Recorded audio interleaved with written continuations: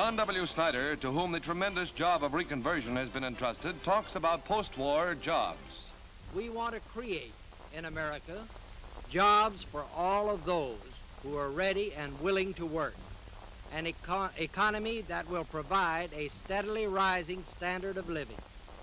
We want a stable economy which will avoid the disasters of inflation and deflation. We know the moves that must be made, and all of you must play your part. Every man in government is still at battle station as far as reconversion is concerned. There will be no let-up until our men and women are back at work in steady peacetime jobs.